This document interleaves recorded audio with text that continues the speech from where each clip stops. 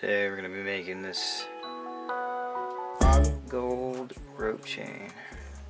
Yeah, trying to make sure that I get a meal. Alright, so you need some 16 gauge gold wire found at Michael's. You need a 1/4 inch thick metal dowel found at Lowe's. You need wire cutters, and you need basic jewelry tools.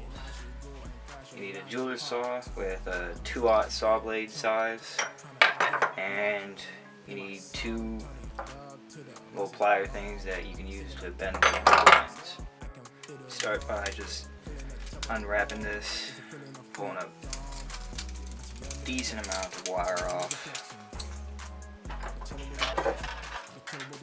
cutting it.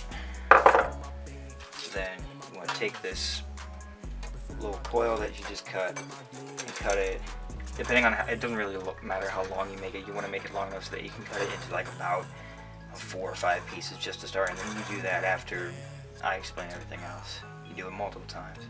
So you just cut that however long you want it. You just want it to be able to wrap around the dowel at least like 6 times. So cut it.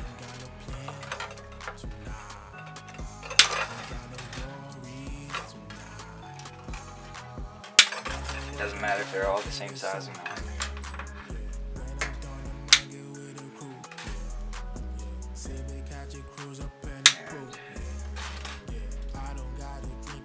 And cut this little bent end off because it just gets in the way.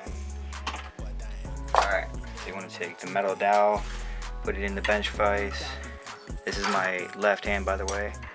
Your right hand, you want to just put the very end of it in between the dowel and the vise side, and then tighten it as tight as possible because you don't want anything moving, and then you just start wrapping. You want to make it usually about as close as possible. If it's a little above, it's okay, but you don't want it like a spring. You don't want it to be that far away. Once you've got it as much of the wires bent as possible, or wrapped as possible, okay, then you take it out, and then it'll just slide right off. There you go, you got your little coil. Do that for the rest of the little wire strips that you cut. So now that you have all your coils, you want to cut these little tabs off. Oh, you want to cut these little tabs off. So, just like that, right where they start to reconnect. And you want to do that for all of them.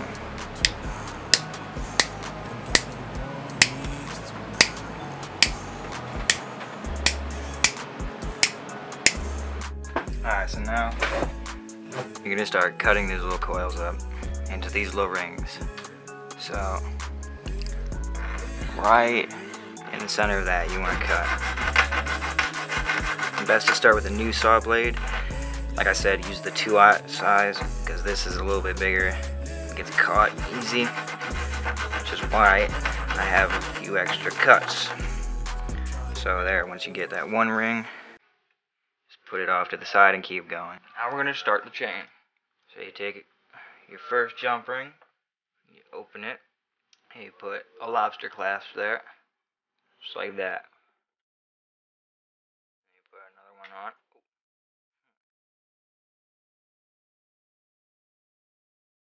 There we go. Put that. And then you put another one there. There you go.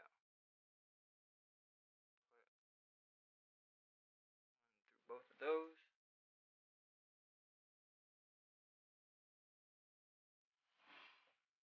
And then close it, just like that. So, here we go. Got the start of like a little 2x2. This is where things can get a little bit complicated, but trust me, once you learn it, it'll be hard to forget.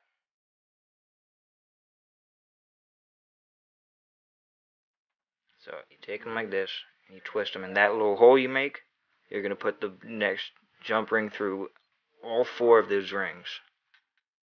Start with like a 2x2, a lobster clasp, and they're open one, and you take these 2, you twist them, There we go. You see that little hole there? You want to put, so here's an easier way. So you do this, put it there. You take these other two, you try to put it through all four, just like that.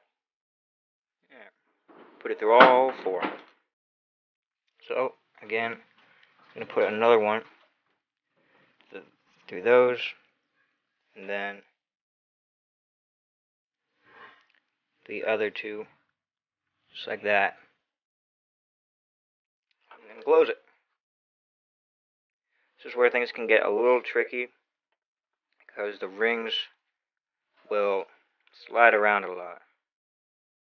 So, then you take another one through those next two, the next four, I mean, put a jump ring through. And then another one through there, same ones. And once again, through these next four. Did I do that right? Yep, I did. There you go. Like I said before, this can get really complicated even for me. And I've done this a couple times before. Right there. And you want to continue this pattern with the jump rings until you reach the length, the chain desired, whether it's a bracelet or necklace. If you do it right, it will end up looking like a rope chain. Like this.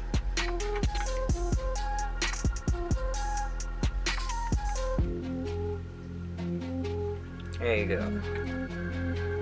I hope that was helpful. You can make your first rope chain. See ya.